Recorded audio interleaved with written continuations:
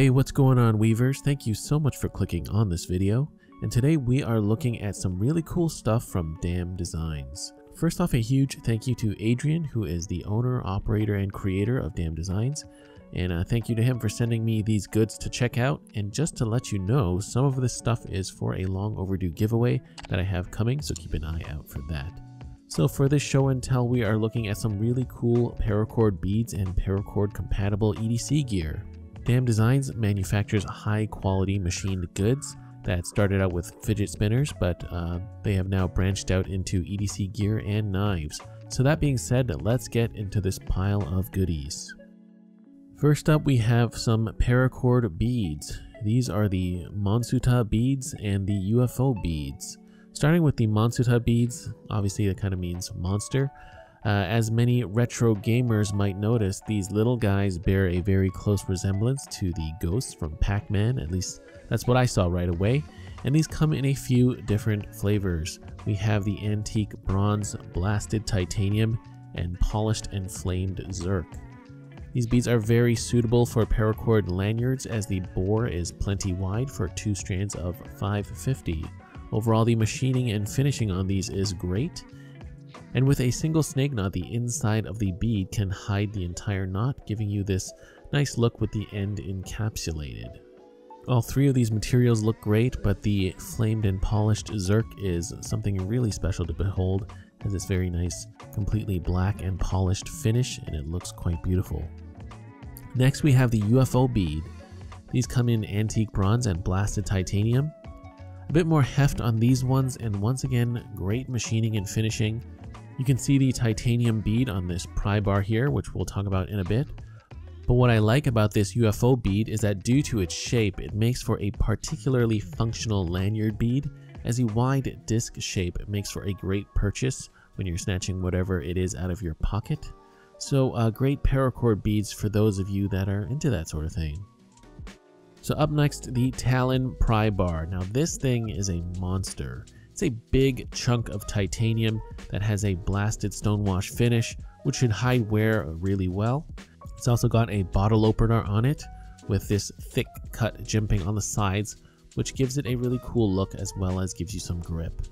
All the edges and corners are nicely chamfered and rounded, so it's super comfy to hold and use. There's also a nail puller at the very tip, which is ground down to a decent wedge for prying.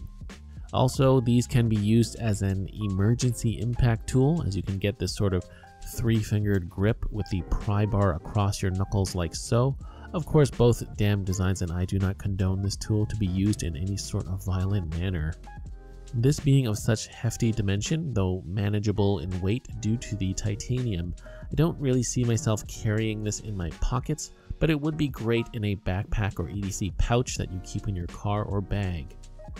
Once again, like all the Paracord products shown, we have a Paracord lanyard hole that I've used the UFO bead to make a lanyard with.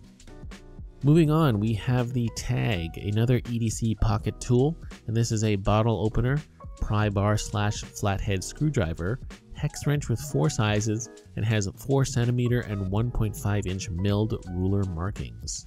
So these two are stone-washed stainless steel and bronze. Now this pocket tool is definitely much more EDC friendly, as it's much smaller in profile and thickness. Once again, excellent finishing and machining. This would definitely fit perfectly in your jeans watch pocket, and you could even use the smallest hex nut hole as a lanyard hole, which can fit a single strand of 550 through with no issues. So another fun option if you're into carrying these mini pry tools. Next, here we have the pound and the gram, the pound being the larger of the two. And these are classified as cigar holders, as when you are in the process of smoking a cigar, you'll sometimes want to rest it on something, and this is for that purpose. However, these guys also make great keychains, as they have a lanyard hole, which can fit a split ring of course, or some paracord.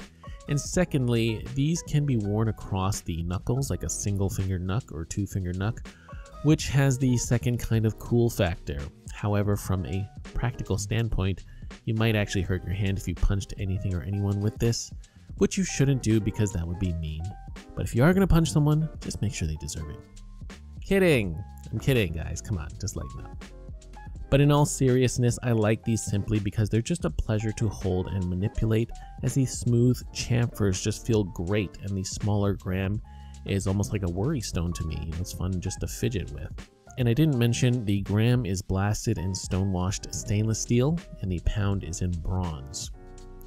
Oftentimes those of us in the EDC community simply carry things because they're cool, and we may not use them every day or for their intended purpose, but that doesn't stop the enjoyment factor.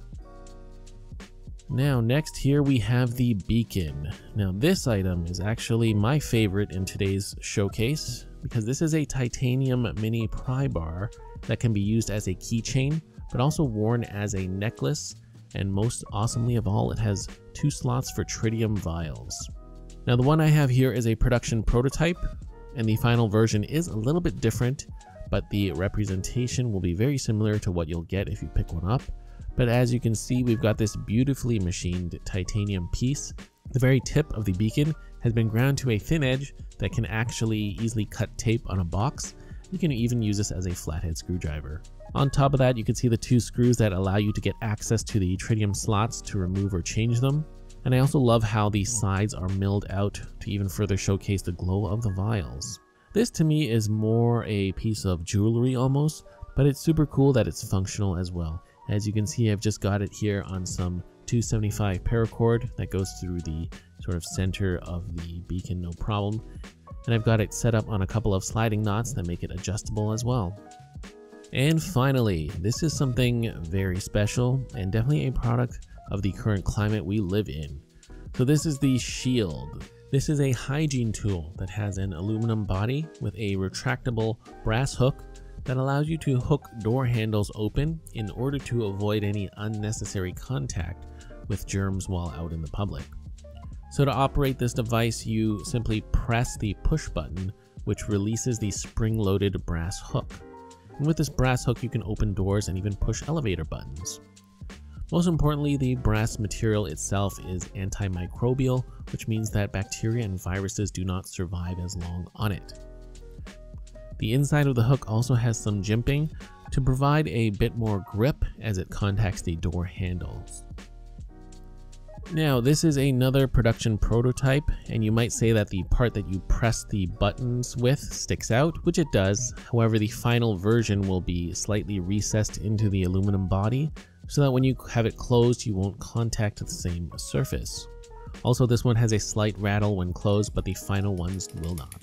This is something to me that is very cool and definitely useful. It is a bit on the larger, chunkier side for EDC though, and for me personally, I already have a pocket knife, flashlight, cell phone, wallet, and perhaps a couple of skill toys, so the real estate in my pockets is limited, but for the potential benefits, I think carrying something like this is worth the extra bit of bulk in my pockets. Also, this shield has a really fun fidget factor, as pushing the button and having the hook fly out is super satisfying and will readily annoy anyone and everyone around you, which is also an added bonus. So the shield is actually on Kickstarter right now with still some time to go. So if this product or any of the other Damn Designs products catches your eye, I'll have links for all of them in the description box below. So I hope you enjoyed checking out these products with me. Lastly, I've got a bunch of Damn Designs aluminum beads, and I'm including them in the upcoming giveaway along with some of the other stuff I just showed, so keep an eye out for that. That being said, a huge thank you to all my Patreon supporters. If you want access to exclusive tutorials as well as our Discord server, feel free to check out my Patreon page, link in the video cards as well as down below. You can join for as little as $3 a month. You can also support this channel by liking the video and commenting. Also, feel free to subscribe if you haven't already. If you enjoyed this video, feel free to check out what I have to offer on the rest of my channel.